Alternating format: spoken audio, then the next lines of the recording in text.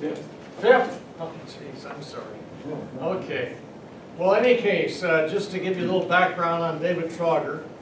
David is a retired professor emeritus from the College of Natural Resources at Virginia Polytechnic Institute, and a 38-year federal career, Department of Interior.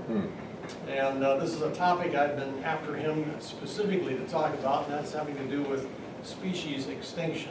And so the topic, as you can see, is humanity's global curse. So this is not one kind of a meeting where everybody's going to end up saying, yay, bravo. It's going to be very sobering. So David, please take it away. Everybody welcome David Trauger. David?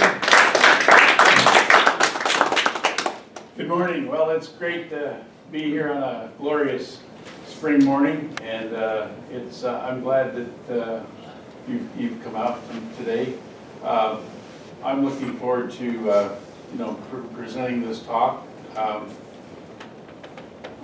little bit about my background, beyond what Lee did in the introduction. I spent most of my career as a research scientist with the U.S. Fish and Wildlife Service, Department of Interior. And I started out as a field biologist, studying waterfowl. And I had a really productive few years as a field biologist. And then my career started going downhill. I was recruited to be the assistant director of the Northern Prairie Wildlife Research Center at Jamestown, North Dakota. And I did that for 4 years. Then I was recruited to go to the Washington office as chief of the Division of Wildlife Research. I did that for 4 years. And then I was appointed director of the Patuxent Wildlife Research Center in Laurel, Maryland. And I was there a total of 32 years in the Department of Interior. And then I retired from public service and spent 10 years as a professor at the Virginia Polytechnic Institute and State University, where I developed a natural resources program, graduate program, and retired in 2010 and went back to, moved back to civilian life. And I've been involved in environmental activism, I guess, ever since that. But I went through that background because what I'm going to introduce the talk in the early part of my talk is that I had an opportunity, both as in all of these positions, to be involved with endangered species, and with I supervised and was involved in administrative roles with many of the scientists working on endangered species. So I'm going to talk a little bit about that, but first of all, this topic has come up because I wanted to know whether you have been paying attention to what's happening to our non-human life forms with which we share the planet. This is my fifth representation. The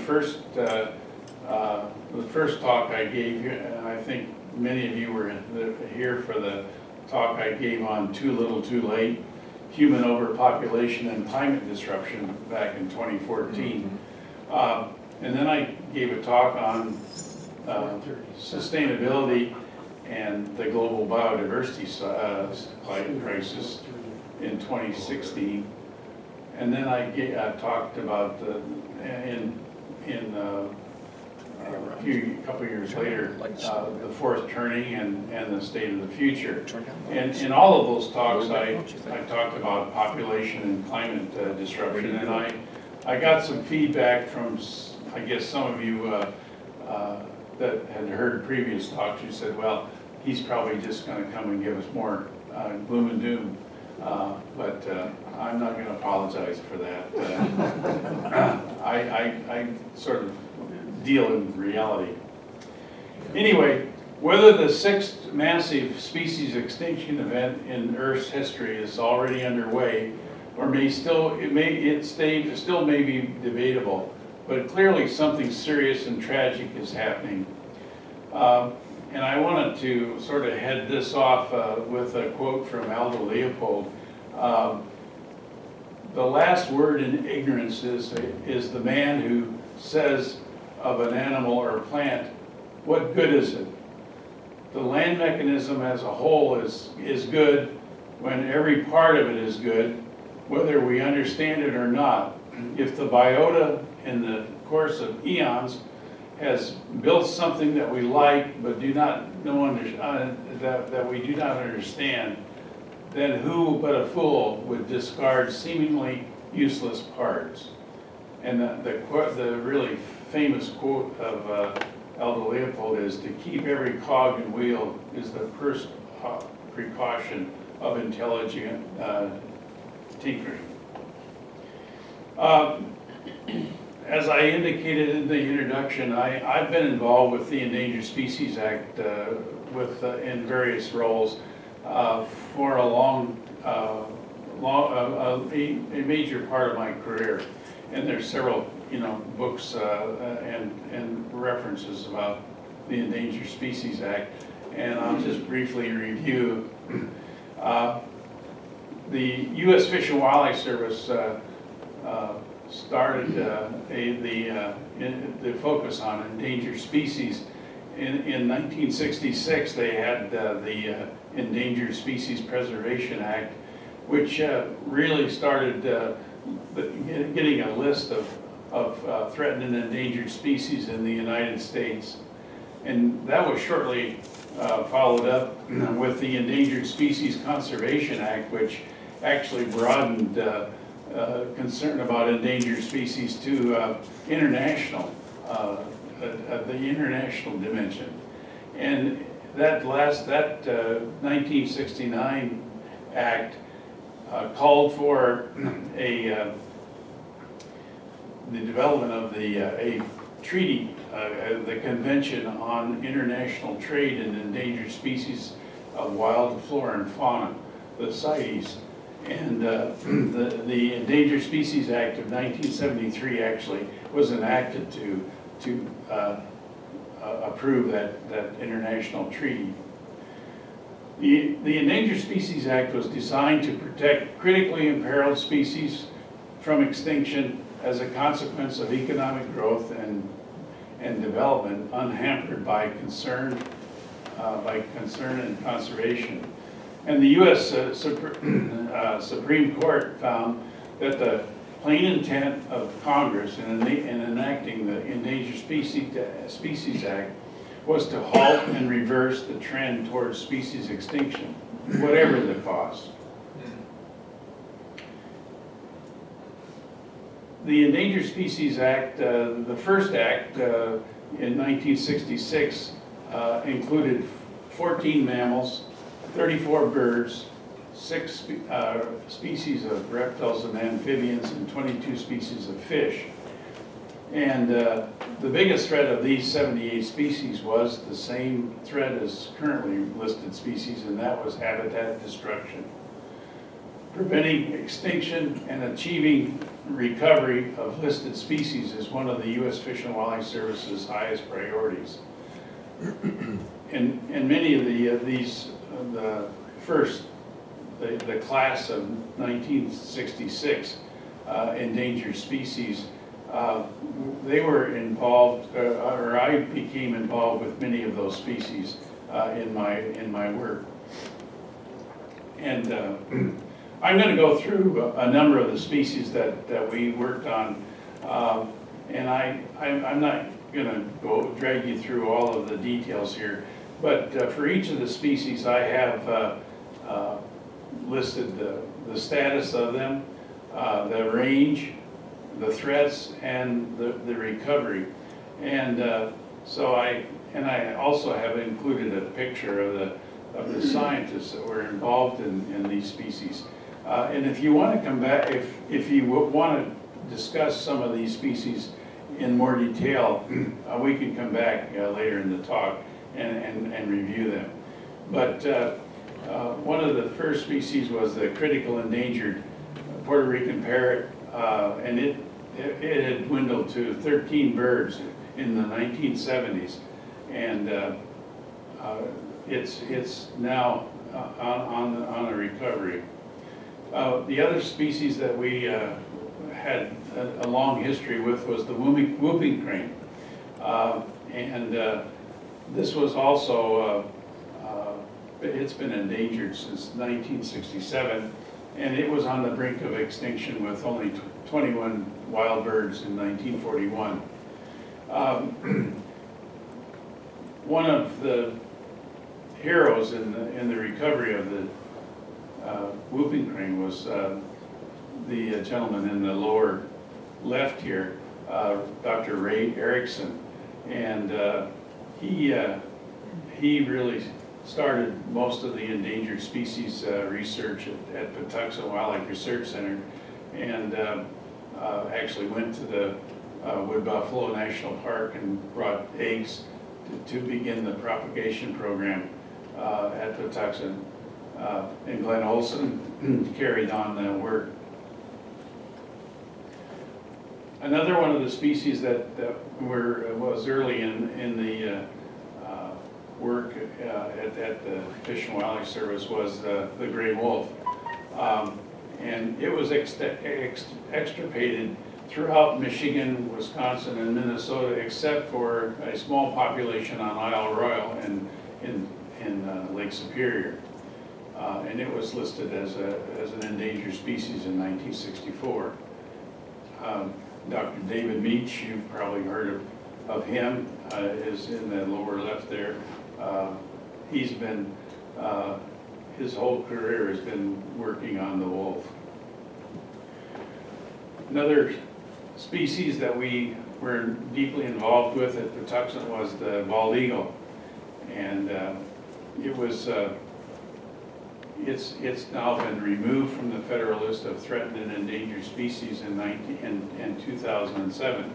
But it is a species that was really on the brink of extinction in the United States because of DDT contamination.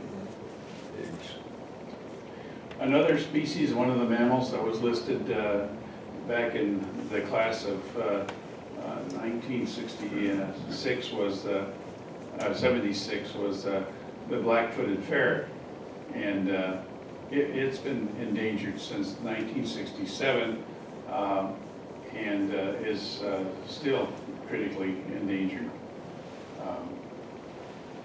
We started a propagation program at Patuxent and the captive breeding program, and then reintroduced these to the prairies in the upper, in the Great Plains. Another major species that we dealt with was the California condor, and it was a critically endangered, it still is, and Dr. Noel Snyder was involved with the recovery of the California condor, but we've had them in a captive breeding program since 1991. Polar bears, which is one of the iconic species, it was listed. It's listed as vulnerable by the International Union for Conservation of Nature, and Steve Amstrup is involved with the polar bear. And then we have a whole suite of species of birds, the Hawaiian forest birds. Hawaii's fauna is the most endangered on Earth, And there's about 24 species of these Hawaiian forest birds that we've been involved with for many years. Another one of the Hawaiian species was the world's rarest goose, the nene, and it's the official bird of Hawaii. And Dr. Winston Banco was involved with captive propagation and recovery of the nene. The peregrine falcon was another species we worked on, and the peregrine falcon was endangered because of EDT, like the bald eagle. And Dr. Lucille Stickle, who was the director and one of the toxicologist scientists at the Patuxent Wildlife Research Center, and she actually wrote a book on pesticides and wildlife, was involved in the recovery of the peregrine falcon. Another species we worked on was the masked bobwhite, and we've got Roy Tomlinson and David Ellis shown here. But this program was begun in 1966 with a captive propagation program and work in the southwest United States. Another species, one of my former students, Carol Bocetti, was involved with the Kirtland's warbler, which was endangered and is now increasing. But it's located, it was really restricted to a small population in upper peninsula, or the lower peninsula of Michigan. But it's now spreading. There's a small population in Wisconsin.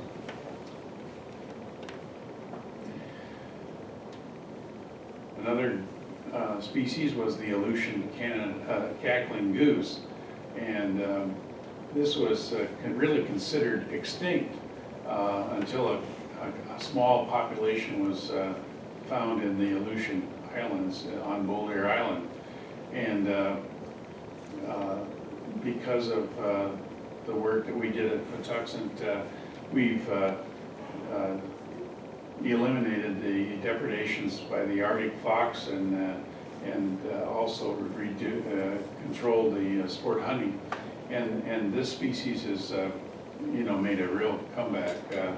The heroes in the recovery of the Aleutian cackling goose were lower in the lower picture here is Forrest Lee, who was did the captive propagation in Jamestown, North Dakota, and then they took the progeny to the islands in Alaska, and then Dr. Paul Springer was also involved with the recovery of the Aleutian Canada goose. He analyzed all the band recoveries and found that where the birds were having a lot of hunting mortality, and he convinced that the Pacific Flyway to reduce the harvest so that they wouldn't be shooting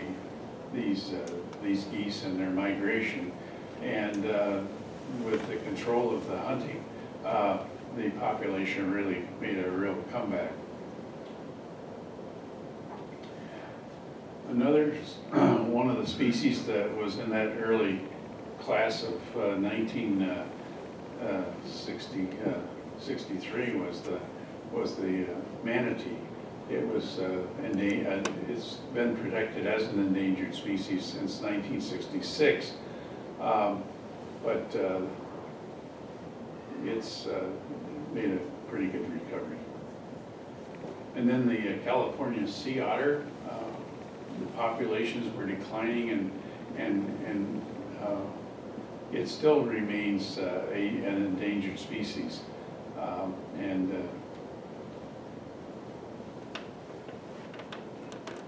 then we did quite a bit of work on the Everglades snail kite, listed as an endangered species in 1967. It's still endangered in Florida. We worked on the grizzly bear, which was threatened under the Endangered Species Act in 1967, or 1975, I'm sorry. Yeah, and it is still very controversial in the Rocky Mountain region. Dr. Charles Schwartz was involved with the work on the grizzly bear. And then lastly, we have the dusky seaside sparrow. It's presumed extinct now, but Paul Sykes was involved with that work, and it really had dwindled down to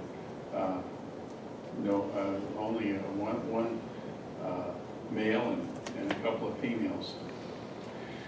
So anyway, that's a number of the species that I was involved with in one way or the other while I was with the Fish and Wildlife Service.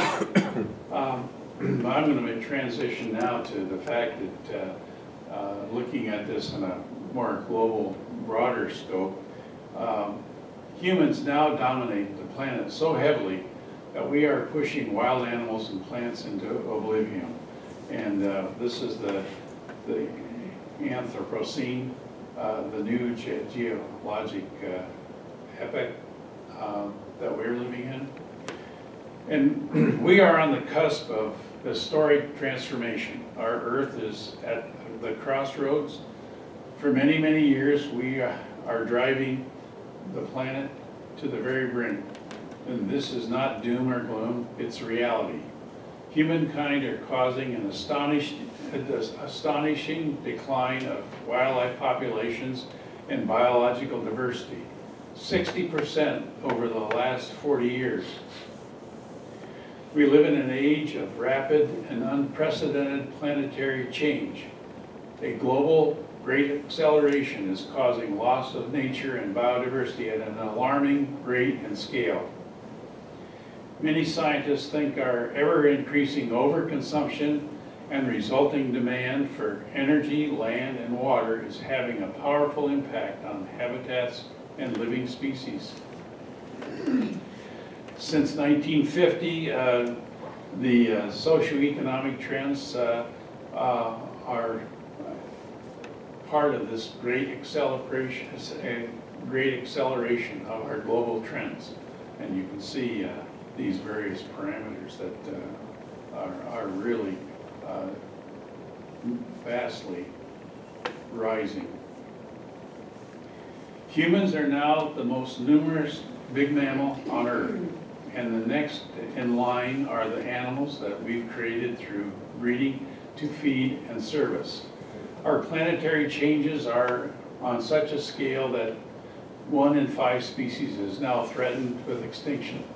It's roughly 1,000 times the natural rate of extinction. Since 1970, the world's wildlife populations have halved, and the carnage is not slowing down, driven by uncontrolled human overpopulation, unrestrained economic growth, and accelerating climate disruption.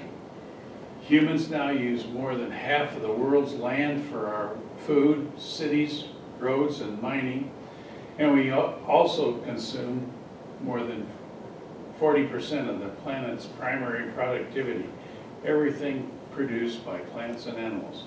And we control 75% of all fresh water. There have been a number of books written about this problem, and biodiversity in peril. The threatened and endangered species in the United States, there are currently 1,662 species. More than half are plants, and of the animals, which is where I'm going to be concentrating today, we have, you can see this distribution here of reptiles and amphibians, birds, mammals, fish, insects, arachnids, crustaceans, snails, clams, corals, a total of 718 species of animals. Stable planetary systems have enabled modern human society to develop. Without healthy natural systems, scientists are asking whether continuing human development is possible. We can continue to need these natural resources to survive and thrive. What future benefits might we discover as we better understand our reliance on the natural systems? Biodiversity is not just nice to have. Our health, wealth, and food and security depend on biodiversity. From medical treatments to food production, biodiversity is critical to society and people's well-being. All our economic activity ultimately depends on nature's ecological services, estimated to be around $125 trillion per year. Biodiversity, the planet's most valuable resource, is on loan to us from our children and grandchildren. What are the threats and pressures? Overexploitation and agricultural activities driven by our runaway consumption and overpopulation are still the dominant causes for current species loss. Land degradation seriously impacts 75% of the terrestrial ecosystems, reducing the welfare of billions of people at huge economic costs and insidious ecological damages. Soils, critical to our food production security, are increasingly under threat from pervasive and unabated erosion and degradation.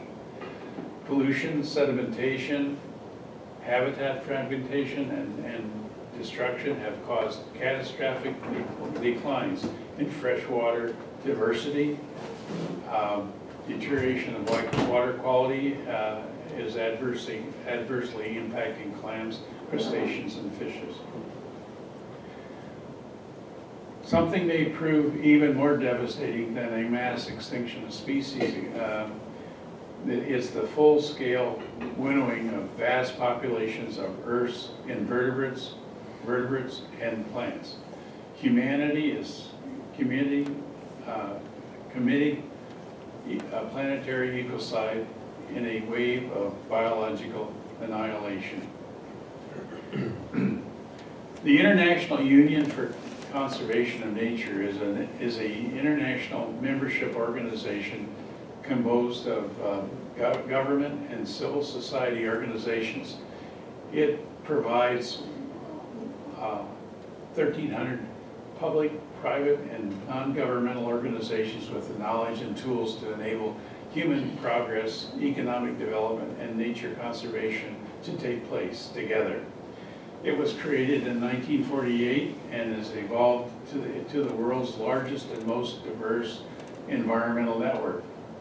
The IUCN is a global authority on the status of the natural world and measures needed to safeguard it.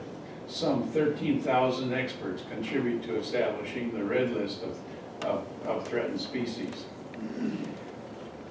The IUCN red list of threatened species is the world's most comprehensive inventory of global conservation status of plant and animal species.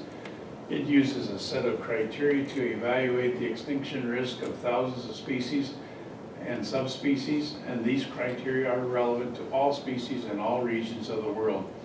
With its strong scientific base, the IUCN Red List is recognized as the most authoritative guide to the status of biological diversity. More than 26,500 species are threatened with extinction. It's a disconcerting 27% of the assessed species. 40% of these are amphibians, 25% are mammals, and 14% are birds. And this is the assessment here.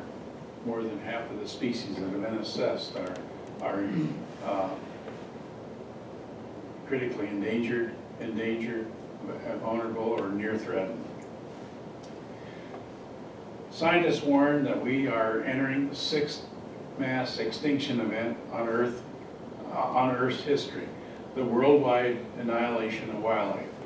Previous such events killed off the dinosaurs and were the result of cataclysmic activities and such as giant asteroid impacts or super volcanic eruptions. This one is down to us humans. If, as the conservation biologists have concluded, Earth is at the start of the 6th mass extinction, dramatic losses of larger animals are already imminent. Although there were warning signs for years about the plummeting insect populations worldwide, and the extent was not well understood until now. The greater concern is that more than 40% of insect species are declining and a third of them are endangered. The total mass of insects is falling at such a rate that they could vanish altogether within the next century, threatening the collapse of nature itself and the survival of mankind. A major consequence of the insect collapse were destroying our life support systems. From the rainforests of Puerto Rico and California and dry forests of Mexico and Australia, insect numbers are plunging 75% or 80% respectively since the 1980s. Butterflies, moths, beetles, bees, wasps are among the species most affected, based on 73 reports around the world detailing insect declines. This lack of insects has resulted in the virtual disappearance of birds, frogs, and lizards in ecologically sensitive areas. Earth's insects and bugs are the fundamental structural and functional foundations of the global food chains of many of the species of the planet's ecosystems. The crash of insect numbers and biodiversity risks an ecological Armageddon. Habitat loss because of agriculture and urbanization, along with pollution and climate change, are the key reasons for rapid declines in insect species. Recent studies of insect decimation are hyper-alarming because this is destroying the capacity, allowing us to sustain our existence in the world, along with other life inhabiting the natural world. The main cause of insect collapse is agricultural intensification, a rapidly global scale problem. This means elimination of all species and shrubs around fields, exposing plain, bare croplands are being treated with synthetic fertilizers and pesticides. Insect populations have plummeted starting early in the 20th century and have accelerated in the 1950s and 60s. New insecticides are introduced in the last 20 years, have sterilized soils, killing all of the grubs and lingering in the environment. Insects pollinate plants and recycle nutrients. They also serve as a crucial food source for many species of birds, reptiles, amphibians, and fish. If this food source is taken away, all these animals fail to reproduce and starve to death. Most studies on extinction among species tend to focus on birds and mammals, but insects are underrepresented despite their paramount importance in keeping ecosystems functioning. This is a collage of critically endangered insects. Currently, there are 195 species of critically endangered insects. The world's capacity to produce food is being threatened by humanity's failure to protect biodiversity. Pollinators such as bees, bumblebees, and butterflies provide essential services to 3/4 of the world's crops. And over the past 2 decades, 20% of the Earth's vegetative surface has become less productive as farms, cities, and factories gobble up land and pump out chemicals. The foundations of our food supply systems are being debilitated as biodiversity and ecosystem services for food production and agriculture are in decline. One of the first things scientists observed was a lack of butterflies. Other scientists had predicted that tropical insects, having evolved in a very stable climate, would be much more sensitive to a warming environment. There is no time like the present to ask what's going on out there causing the insect collapse. Meanwhile, the butterfly die-off is unfolding unabated with alarming speed. These are some pictures of some critically endangered butterflies.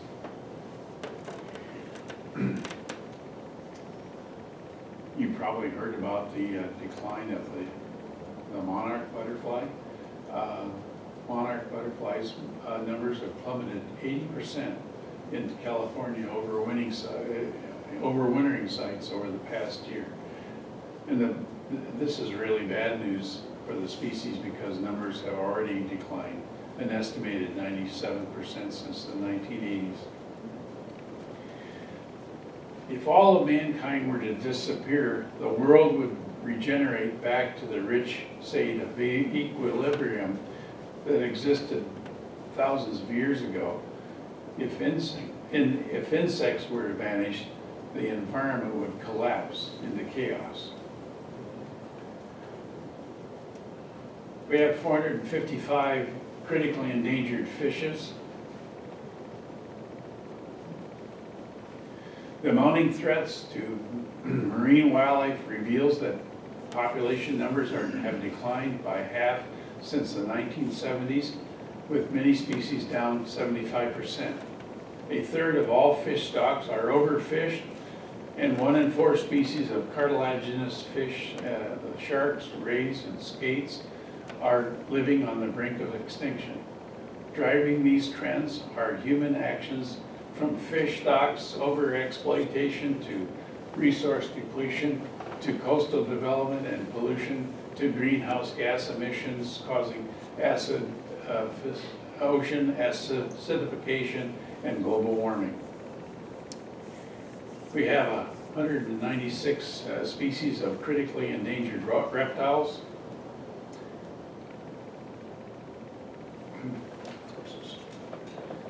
And when there is also a global amphibian apocalypse. Many of the world's amphibians are suffering as an existential threat, as an ancient skin-eating fungus that can wipe out entire forests of frogs is in a flash. This fungus has driven more than 250 species of frogs, toads, and salamanders to extinction or near extinction all over the earth. Human activities have inadvertently spread this pathogen far and wide, leading to amphibian die-offs across the Americas, Africa, Europe, and Australia. We have 545 species of critically endangered amphibians.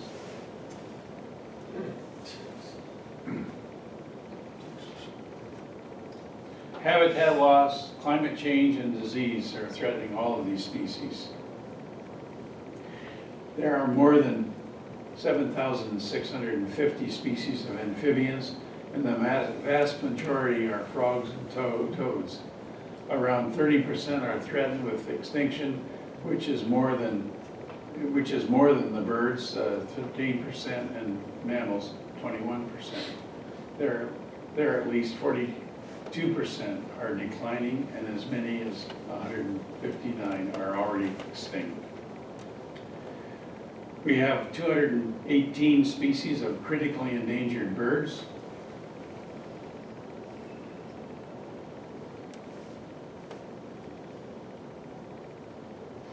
And 205 species of critically endangered mammals. Many of you are familiar, I'm sure, of the critically endangered mammals, the so-called charismatic megafauna, and I think many conservation organizations use these species as their flagships because we won't save what we don't love. Hawaii is often called the extinction capital of the world. Obviously, this is not a good thing. Species are dying out at an alarming rate, sadly, because this is not a new phenomenon.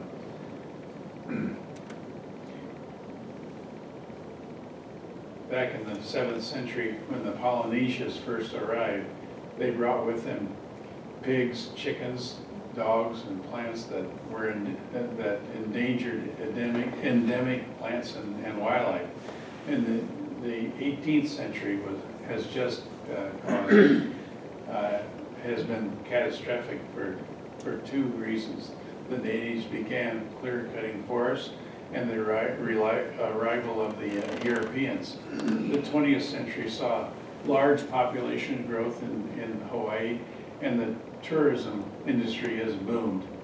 Today, though Hawaii makes up only less than 25% of the United States landmass, it holds 25% of the endangered species. Prior to the arrival of humans in the Hawaiian archipelago, the island supported an incredibly diverse and unique avifauna comprised of at least 113 endemic species. These species range from flightless geese, ibis, and rails to one of the most famous cases of adaptive radiation, the Hawaiian honeycreepers, of which at least 59 species have been described. Hawaii also has the unfortunate distinction as one of the epicenters of extinction of its species. Since human colonization, 71 birds have been confirmed lost, 48% prior to the arrival of the Europeans, and 23 since Captain Cook first arrived in 1778. Of the 42 existing endemic taxa, 31% are federally listed, but 10 of these have not been observed for as many as 40 years and are of unknown status.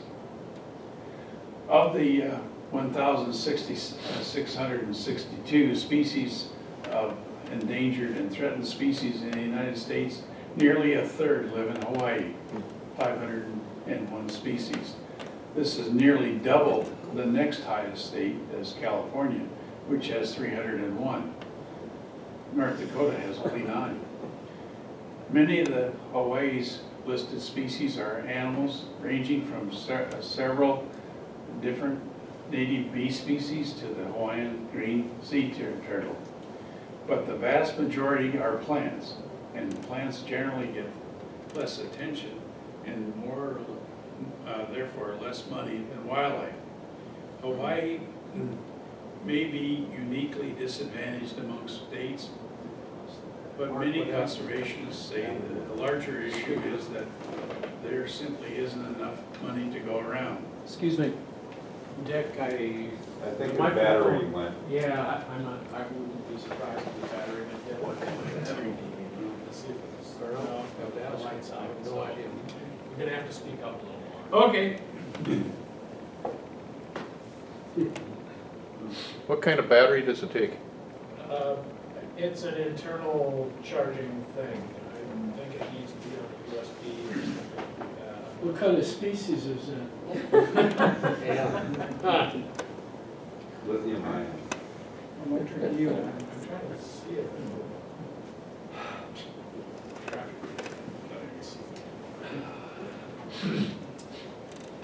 Anyway, in 2016, the Center for Biological Diversity estimated it would cost about $2.3 billion a year to implement recovery plans for every federally listed species. It's interesting that we're going to do about $9 billion for our wall. Yeah. Cheaper than the wall. So, Which will cause more extinctions. which will cause more. But anyway, that year the U.S. Fish and Wildlife Service received just $82 million for recovery efforts, roughly 3% of the estimated need. The key threats to the remaining species include habitat destruction and degradation by humans and introduced ungulates, non-native diseases and predators, feral cats, barn owls, rats, and mongoose, and habitat altering invasive species. Non-native mosquitoes are vectors for avian pox and avian malaria, both of which have had devastating effects on the forest bird populations, which have evolved without these threats.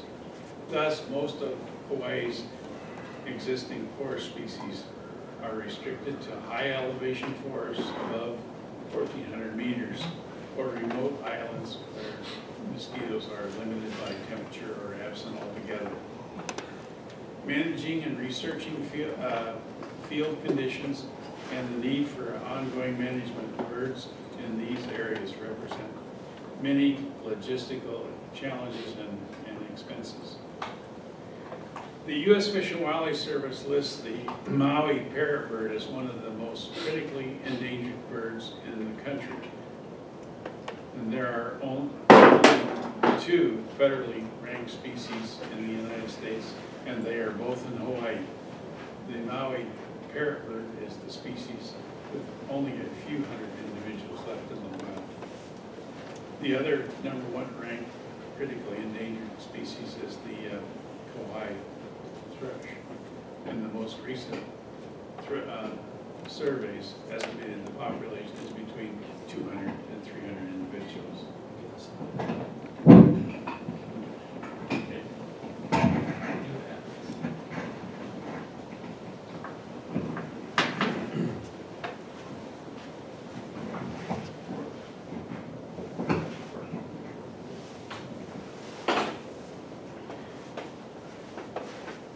This is a mosaic of some of the Hawaii forest, Hawaii endangered birds.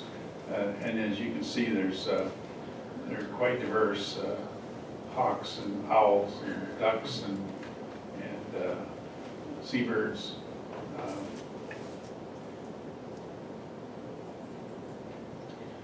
And some more of the species of endangered species in Hawaii.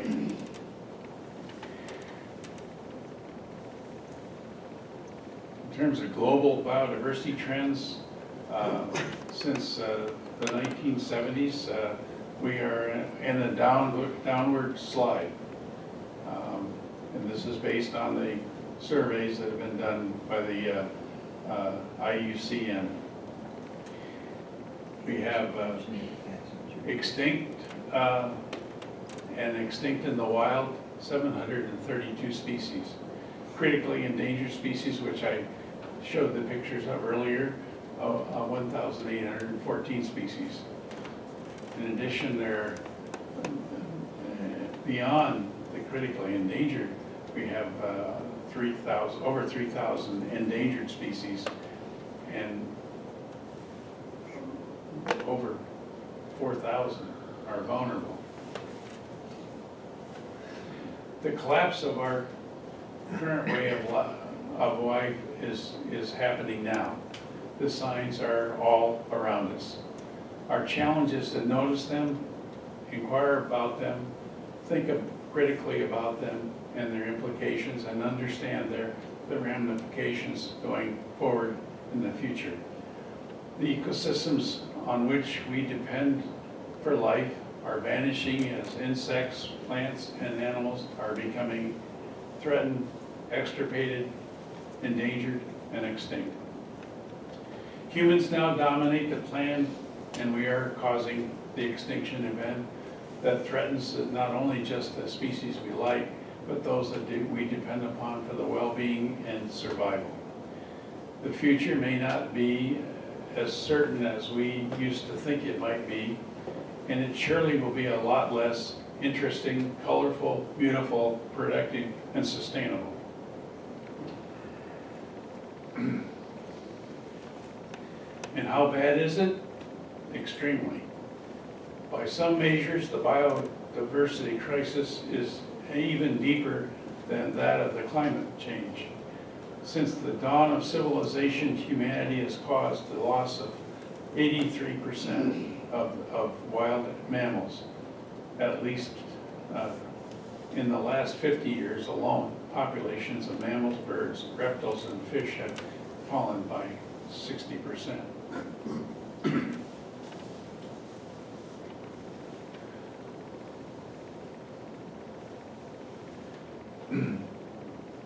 Back in 2003, I chaired a committee for the Wildlife Society, looking at the relationship of economic growth to wildlife conservation. And at that time, we looked at the correlation and the relationship of GDP in billions of dollars in relation to the listed threatened and endangered species. And you see that we have a highly significant statistical correlation coefficient with that. And since 2003, I've updated the information with from that earlier publication, and as you can see, we have continued to have a very strong relationship between economic growth and species endangerment. And the reason this is that the proportion of natural capital allocated to non-human habitats is decreasing with GNP because of the competitive exclusion principle of ecology and the expansion of the human enterprise. So as the amount of natural capital is allocated to the human economy with increasing GDP, it's forcing out the species. And this is the humanity's ecological footprint as documented by the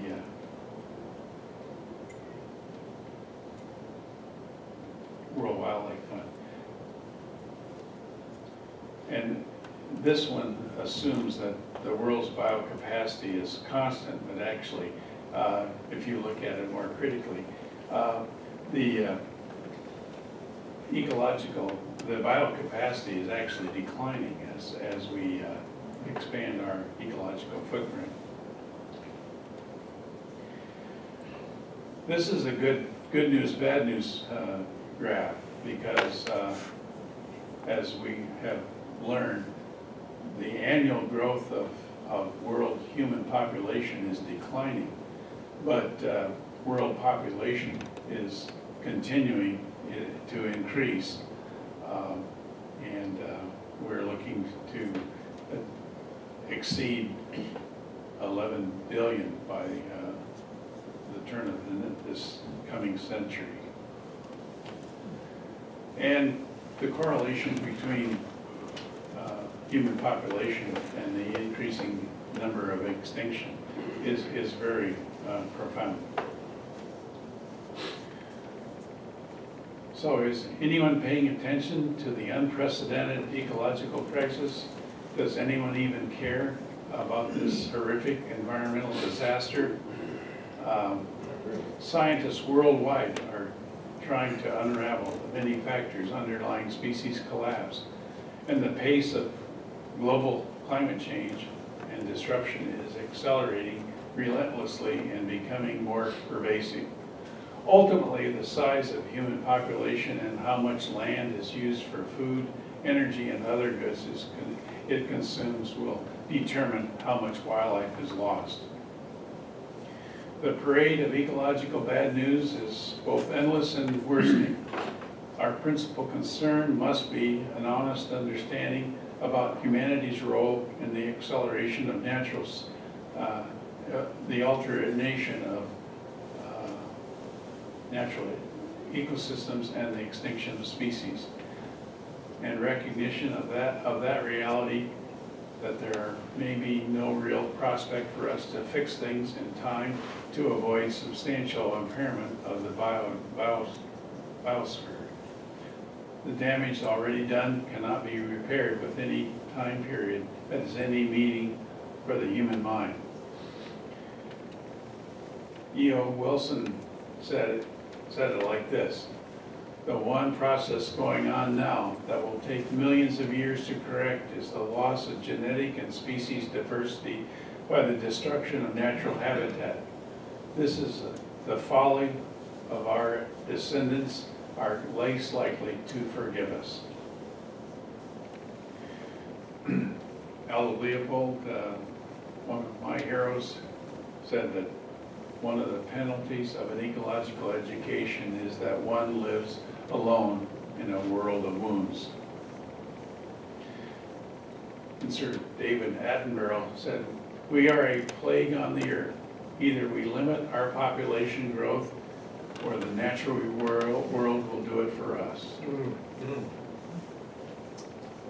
So, here's the committee, ecological ecocide. So, that's my presentation. Yeah. Thank you very much for the work that you do. I admire particularly your work on endangered species protection